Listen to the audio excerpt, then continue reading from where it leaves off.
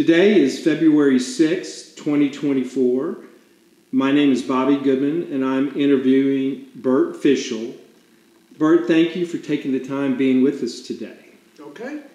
So, Bert, I want to get a little bit of background. Tell us a little about your background, where and when you were born. Tell us a little bit about your family, all those kinds of things. Okay, so let me tell you that my Jewish values are rooted deep in the Deep South, in a time and a place when cotton was king, when many Jews lived on plantations, and where they still decorate the sukkah with stalks of cotton. I was born and raised in Vicksburg, Mississippi.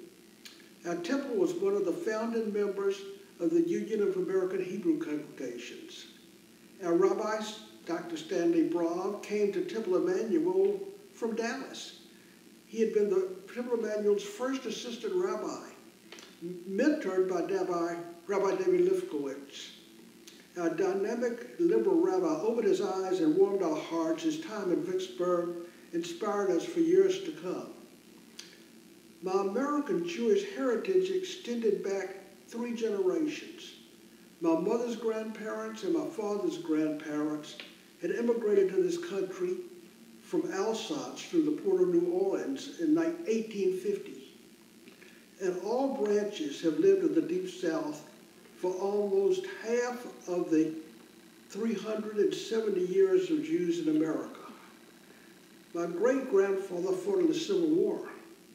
He named his son after his general, Albert Sidney Johnston, a legendary leader in both the Civil War and the War for Texas independence. Then my grandfather, Albert Sidney Fischel, named my father Albert Lewis, and I became Albert Louis Fischel, Jr. If you were surprised I was named after a living relative, that was more the rule than the exception in the Jewish South. I truly lived the Southern Jewish experience, which meant Reformed Jews with an emphasis on reform. Of Mississippi's 14 Jewish congregations, only 2 were not classic reform. This meant fitting into the contemporary America, not standing out with old world language or attire. No one wore a yarmulke. We prayed primarily in English. We didn't give babies Hebrew names. By contrast, I was named after a Civil War general. We resisted Zionism because we were told it meant all Jews should move to Israel. And we certainly intended to stay in America. I was confirmed, but Reformed congregations I knew did not allow a bar mitzvah. I'll never forget the wedding when a member of our congregation married a conservative Jew, and they broke the glass. No one in my temple had ever heard of such a custom. When they heard the breaking glass, they thought our old temple building was falling down, and some jumped up to flee the danger. Nothing impacted my Jewish values more than Temple Youth Group. I was the only Jew my age in Vicksburg, so I connected with a vibrant Jewish community of Jewish teens throughout SOFTY, Southern Federation of Temple Youth. I became a SOFTY officer and was sent to the nifty National Leadership Camp in Oconomowoc, Wisconsin. Through Temple Youth, I connected with different kinds of Jewish music, guitar, with different prayers and teachings, and with lifelong friends. I continue to see my SOFTY friends through the Institute of Southern Jewish Life. I was on their board for over 10 years. This remarkable organization is preserving and documenting the legacy and culture and practice of Judaism in the South. Although many people like me have left our small southern towns, we can't turn our backs on the historic Jewish buildings, artifacts, and customs, and cemeteries. And to keep Judaism alive for the remaining families and communities, this organization provides traveling rabbis, educators, and Jewish cultural programs. During the 60 years my wife Myra and I lived in Dallas, my Jewish perspective has broadened. I'm proud that I embraced many new Jewish customs thanks to the outstanding clergy, lay leaders, and friends at Temple of Emmanuel, especially thanks to my children and grandchildren. I'm proud that my son became a bar mitzvah here, and that my daughter was married under the chuppah, and her husband even broke a glass on the bima. I certainly support Israel even more so since my son met his future wife on a Federation singles trip to Israel. As for the music, when I saw my grandson's enthusiasm singing Hebrew lyrics led by a cantor in the California temple, how can I not appreciate this type of service? 20 years ago, I returned to Vicksburg for the 160th anniversary of the congregation there. I'll never forget the gathering in the beautiful Jewish cemetery, which is now part of the Vicksburg National Military Park. In a moving ceremony, a trumpet played taps. Then we heard the trumpet play the notes of the prayer, "May the words of my mouth and the meditations of our heart." Then from over the hill floated the notes of another revered musical standard. As we assembled in this modern age in that historic Jewish cemetery, I heard the trumpet slowly playing Dixie, and the words hauntingly entered my mind, "I wish I was in the land of cotton. Old times there are not forgotten." So, what else can I talk about? Well, I'll tell you, you have a very rich background in Judaism from the South. Let me ask you a couple questions about where you grew up, and really more. Let's talk a little bit about your family. Yeah. So, what did your parents do for a living? My father owned a recreation building. They had pool tables, lunch counter, domino tables, punch boards to a chance game, and it was a very successful business during World War II. And then he became a New York Stock Exchange stockbroker and had a branch office of a New Orleans investment firm. And my mother was an amazing volunteer. She was named an outstanding volunteer for the state, but she was a really different person. She loved children, and so she dressed up like Mother Goose for the Halloween party, and was so successful that they made films of her for PBS that was shown nationally of her playing Mother Goose and talking to kids. So it was a little embarrassing for me, but she was loved by everyone. That's awesome. What about siblings? Do you have siblings? I had one sister, my sister Carol, who's married and lives in Atlanta, and she has 2 children. And then my wife and I had a son and a daughter.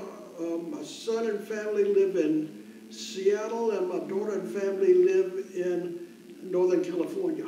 Oh, very nice. Nice places to visit. They each have 2 children. So how did you end up in Dallas? How did you get here? Well, the small town of Vicksburg was a great place to grow up, but not a great place for me to be for a career. And I decided in about the 6th grade that I wanted to be a journalist, an advertising person. And so I volunteered and was editor of the school paper, volunteered for every kind of writing assignment, and then chose the University of Missouri School of Journalism, which was considered the top journalism school, oldest journalism school west of the Mississippi. And after graduating, I had to go into the Army for 6 months. And then I had a choice of jobs, either to be an assistant in an ad agency in New York or an organization near Austin in Georgetown had an opening for a head of communications. And I thought that sounded like much more fun and more responsibility. So I worked there for 2 years. And then I told the placement director at the journalism school that I was in no hurry to make a change, but I was already at the top of my profession in that investment company where I was working, and to keep an eye out. The next day I got a call from Texas Instruments that they needed a head of communications. And so my wife and I had just gotten married, and several months after our marriage, we moved to Dallas, first working for Texas Instruments, and then working for the Tracy Locke Advertising, which at that time was one of the biggest agencies around. And a couple of years there, my supervisor started his own agency. I went there a couple of years and then started my own agency with a partner. And our advertising agency was named Popejoy and Fischel Advertising. And it was in business for 30 years. It became one of the largest agencies in the Southwest with national and international accounts. And it was a great profession and good people. And we were eventually acquired by J. Walter Thompson Advertising, which is perhaps one of the oldest and best known agencies.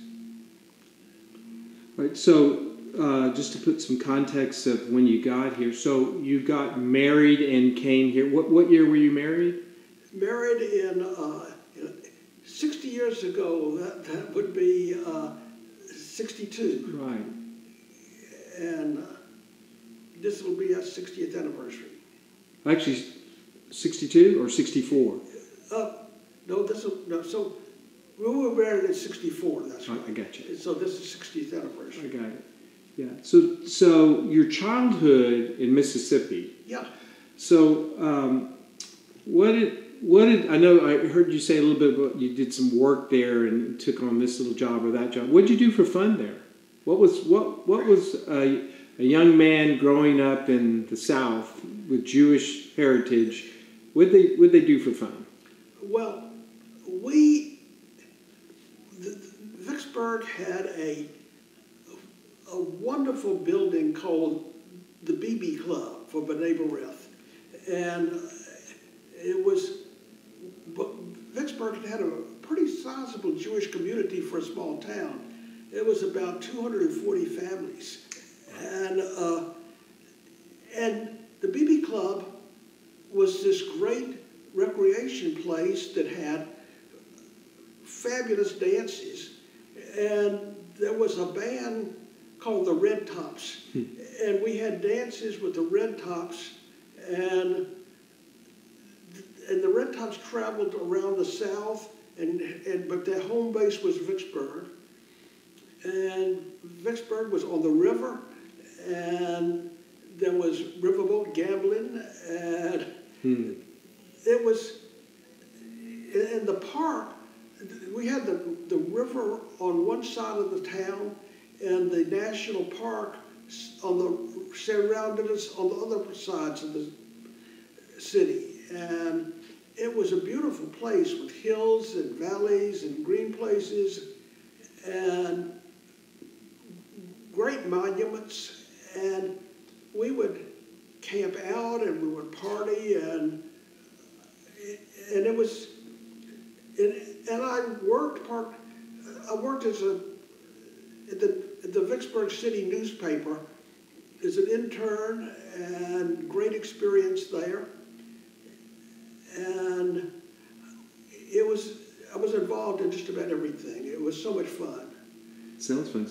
Well, you said about 200 families. Yeah. So which seems like a lot of families in a small town. Yeah, it's now, I think 6 Jewish people left there. Oh, really? So when you were growing up, did you, like, it's unfortunate today how much anti-Semitism is felt all over the country, but in the South, were you... So I never experienced anti-Semitism the whole time I was growing up. And that started breaking out just as I went to college, was when they had the bombing of the Birmingham Temple. There was a bombing in Jackson, Mississippi Temple. There was some bad experiences, but it didn't affect me at that time, and it still hasn't affected me, except being so concerned about how it's affecting everybody else now. Right. So a little bit about your Jewish affiliation in your childhood, and then we'll get more present. But so you belonged to a temple or a synagogue there, and you celebrated all the Jewish holidays. And did you say it was B'nai B'rith, that the BB was part of B'nai B'rith? B'nai B'rith. There were a lot of the organizations like the Masonic Lodge and different kind of organizations were pretty prevalent at that time. And so the Jewish community had their own organization and had built this fabulous building called the BB Club, B'nai B'rith. And they had a big dance hall, a stage, they had a swimming pool in the basement. It's just a fabulous place. So now we fast forward a little bit. You went to Missouri, and then you end up in Georgetown, and then back into Dallas, and in the Dallas area, and have lived there ever since. A little bit of your affiliation here in Dallas. Tell us like where you belong, how were you involved? So I got involved in the American Jewish Committee, and it was an organization at that time that had meetings in people's homes, and I got to meet a lot of people that way. And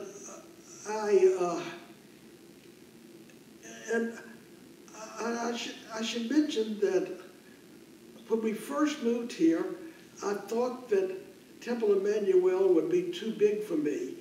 And so we joined Temple Shalom when it was just starting out, meeting in a church. And we were there for a couple of years, and our first child was named there. But then I really went to the services and liked the music, and Temple Emmanuel better, so we changed to Temple Emmanuel, still thinking it was too big for me. And I started out volunteering to help with the youth group program and served on just about every kind of committee, and didn't really imagine that I would eventually become president of Temple Emmanuel. But it was a great experience, and still just treasure it. Still a member of Temple? Oh, absolutely. Yeah. And so I mentioned the American Jewish Committee, and those two organizations are the main ones, Temple Emmanuel and American Jewish Committee. That's awesome. Tell me a little bit about your family life. I know you said you had 2 children, yes. A son and a daughter. Yeah. Tell us a little bit about them. Well, my son graduated from the University of Texas just about the time that the internet was just becoming into being. And he started out with a job on campus selling IBM computers on campus, and then was hired to work for IBM selling computers. And then he sort of specialized in search business, doing searches on the computer, and moved to a number of different companies. And and eventually was hired by Amazon to go to Seattle, and then hired by Microsoft. And recently, when Microsoft invested big in artificial intelligence, my son is head of marketing for artificial intelligence for Microsoft. And it's a fabulous, fascinating opportunity. And they have two children, a son Max, who is just out of high school, and a daughter, Sophie, who is just in college in Los Angeles.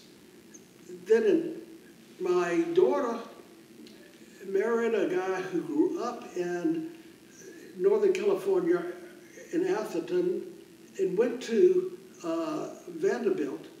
And he and my wife met from being at Vanderbilt, got married. He worked in investment. Then he went to Penn Wharton School and worked in New York for a couple of years, and then went back to California, where he has made a very successful career working for a New York investment company. And my daughter is in public relations, working on her own, primarily for Stanford University. Wow. Pretty proud of those children, I'd say. Oh, absolutely. Got to ask this question. So, what is your grandfather name? What did your grandchildren call you? Papa.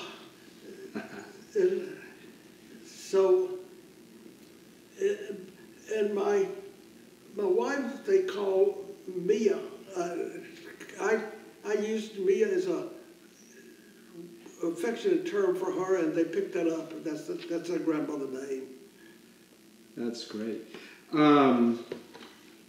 So, since you've been 60 years in Dallas, yeah, how is Dallas back then different than your home, Mississippi, and tell us some of the changes you've seen from the time you got to Dallas to what you see today. Well, when we moved to Dallas, it seemed big, but after 3 years, all of a sudden, everywhere I went, I saw people I knew. And it felt like a small town again. Mm-hmm. And it really was much smaller than it is now. And I'm fascinated and proud of the growth of Dallas, but I'm sort of overwhelmed with how big it has become in population and land spread, and the Metroplex is just astonishing. And we love it here. We considered moving where our children were, but our friends are here, and we're comfortable here, and they come to visit us often, so we're here to stay. Well, it sounds like Dallas, really, you made a home for yourself here. Let me ask you, role models. Who were your role models? You know, it sounds crazy, but my children are my role models. And I'm so proud of them. And I think that they have achieved things that I couldn't achieve. And I couldn't be more proud of them. So they're my role models. Well, that's awesome. That was actually my next question, who you're most proud of, but you answered it so beautifully. Yeah. So, Bert, is there anything that you would want to add that I didn't ask, that you'd want to make part of this interview? At this time, I think I've covered the highlights. I should mention that I think I mentioned the Institute of Southern Jewish Living, and I was part of the founding group there, and it has grown They have educators, they have traveling rabbis, and they've opened a museum in New Orleans that is near the World War II Museum, and it is just astonishing now. And so really proud that I was part of that. That's wonderful. Well, I want to thank you for taking the time today, sharing your story with us, and so glad that you found your way to Dallas back then. I know you've made done some wonderful things in Dallas, and we're proud to have you I'm a Dallasite, so we're proud to have you here. Well, thank you so much.